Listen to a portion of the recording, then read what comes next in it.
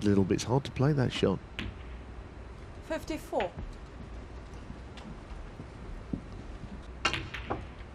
Beautiful, delightful shot. Higgins is the man in possession. Yeah, as if he's not inflicted enough misery on John already. Well, he can get 1-4-4 if he keeps going red-black. Wonderful stuff. Once again from Ronnie O'Sullivan. Last mini session of the final. Obviously, it's less likely. 125. Green pocket, top right. 130. But it's been a truly magnificent break, and of course over the years we've seen some spellbinding breaks from O'Sullivan, but this one has been as good as most of them. It's been superb. The black for the highest break of the tournament. In a key frame in the final, 1-4-3.